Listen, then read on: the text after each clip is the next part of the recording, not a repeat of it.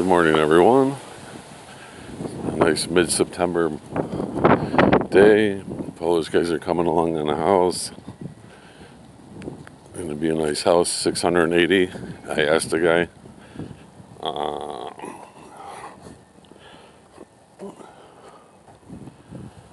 Oh, that crack right there is the one I tripped on.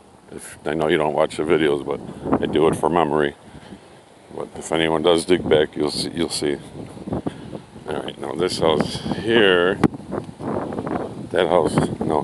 this house here, that's where I found Strauss under that bush. You'll see a picture of him right there. And they always walk, that's 1, 2, 3 houses down. That's the house right here where I get the stray cats. It's abandoned.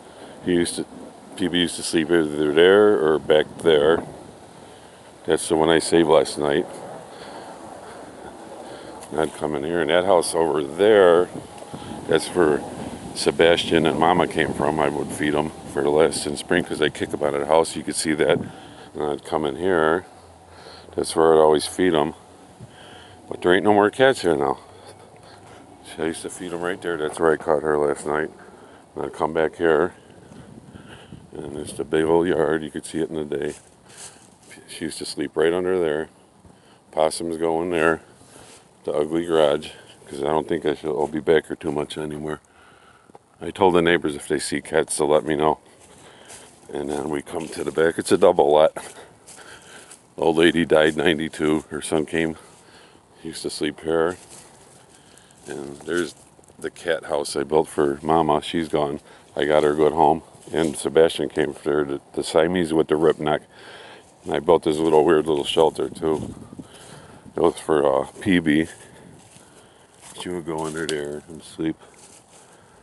And that's it really. There ain't no cats here now. It's the first time I came through here almost all year without having to feed on anybody. And here's I'm going out the back. It's like secluded, run over. Son padlocked the front door and kicked out the cat. And we just go out the back. And you can see it's just you can't even see in there. And then I used to come over here and I'd just make a noise and call Mama. And she'd come running from down the Skangway here. And she would sleep right in that little box there I made for her. And she used it. So, no stray cats here. Another chapter closed. I told the neighbor that lives here with Mama and Sebastian, he gave them up because he wouldn't let them in the house. I convinced them. If he sees any strays around or roaming, he give me a text.